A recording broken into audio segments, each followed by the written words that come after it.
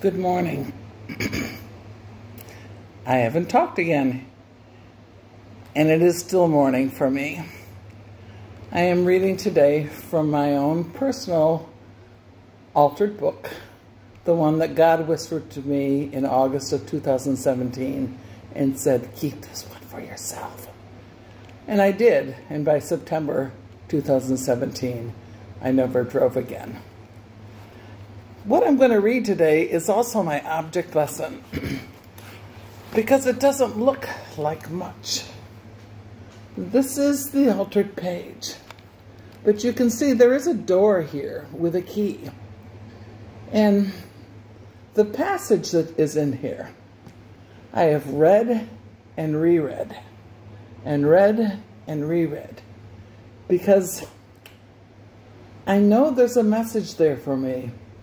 It's like some other things that when we're finally ready to listen, or we may read it and we've always been listening, but we really weren't hearing or seeing what was there unless we shared it with someone else. But this passage behind this door is taken from a book. And I'm going to read it to you now, and I'm going to read it a second time.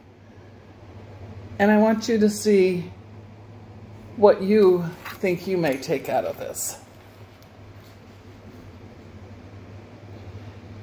It was Cheese who saved her, pulled her up, and pulled her through.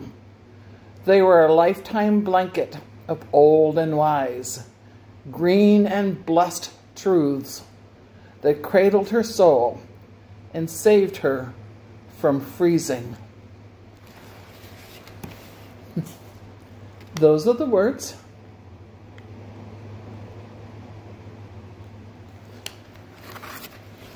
Now I'll read it again. It was Cheese who saved her, pulled her up and pulled her through.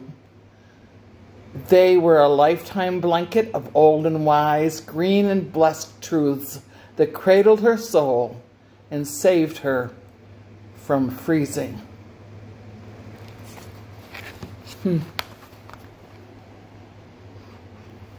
That's the key behind the door.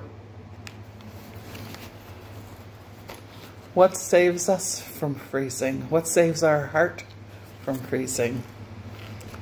Worth thinking about. Pun intended.